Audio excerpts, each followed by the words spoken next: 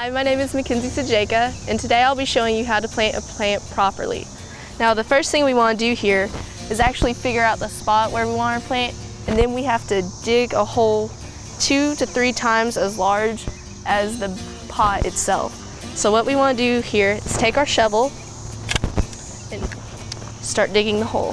What you do at the end is you want to water it so it's not put into shock from being transplanted from the plant, from the pot to the bed. So yeah, just water. Hope it grows.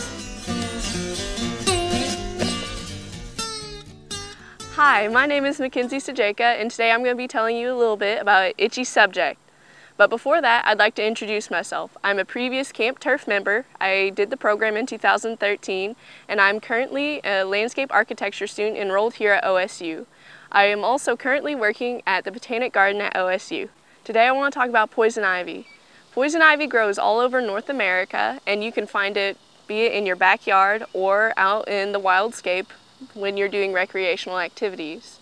That's why it's important for everyone to know how to properly identify it and respond if you ever come into contact with it. Alrighty, this is a perfect example of where you would find poison ivy in a wildscape.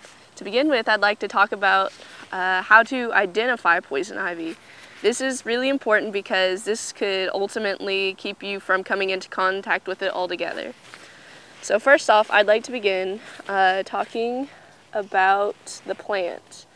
Notice that I'm handling the plant with latex gloves on. That's because I don't want to get any of the oil on me. Typically, poison ivy will have kind of a red or sometimes green stem if it's a younger plant.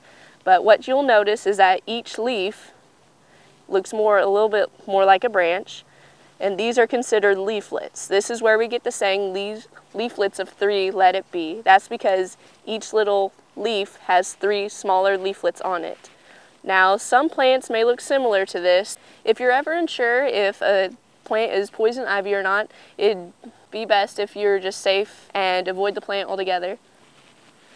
A good thing to note is that poison ivy can come in many different forms. This is low-lying ground poison ivy. There's also vine-like ones that you really have to be careful about because they grow up alongside trees and bushes. And there's also very tall and sturdy, almost wood-like poison ivy that can kind of be mistaken as trees sometimes. The oil that's naturally occurring in the plants is called urushiol. It also occurs in other plants like poison sumac and poison oak. It's important to know that urushiol, when you normally come into contact with it, the main way it's transferred is when you break the leaflets. One thing that you should really be aware of, though, is that surfaces that come into contact with the oil can retain the oil, and if you ever touch those surfaces, you can still get poison ivy even without touching the leaflet directly. This means that if you have any animals such as dogs, but if you pet their fur, the urushiol oil that is sticking on their fur can be transferred to you, and that's where you can get poison ivy. This also applies to any and all sports equipment, gardening tools, any hard surfaces that can also retain the oil, or any material-like surfaces that can absorb the oil. In the instance that you do come into contact with urushiol, some key characteristics of poison ivy is that you'll start seeing a small rash develop where these little red blisters start to form. Sometimes they're itchy, other times they can be very painful, and most of the time they'll be a little bit of both. The poison ivy rash varies from person to person. Some instances and for some people it may appear quicker, but typically the span that you'll notice if you have poison ivy will be anything from 8 hours up to 7 days. And so the rash will actually last up to 3 to 4 weeks, and if it lasts any longer than that, you may want to see a medical physician. One good way to prevent coming into contact with poison ivy and preventing yourself from getting the rash is making sure you wear the proper clothing. To protect your skin, you want to make sure to wear closed-toed shoes, long pants that cover your ankles, and preferably a long-sleeve shirt in addition to gloves. Now, if you feel like you come into contact with poison ivy and may have some of the urushiol oil in your clothing, you will want to wash it. When putting your contaminated clothes into laundry, you want to make sure that you have gloves on. This way, the urushiol oil in your clothing can't come into contact with your skin before it's washed out. When you've come into contact with poison ivy and may think you've have some of the urushiol oil on your skin, you want to react fast and try and rinse the oil off your skin. A couple key things is that you want to use cold water.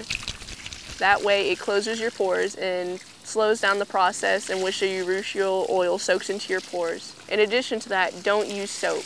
When you use soap, it actually breaks down the natural oils that your skin normally has. This way, your skin is unprotected and the urushiol oil will actually seep into your skin faster because it is unprotected.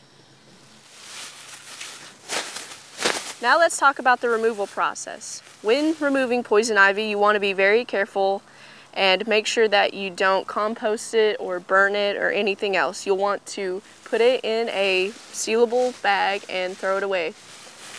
So here's a good process to remove poison ivy.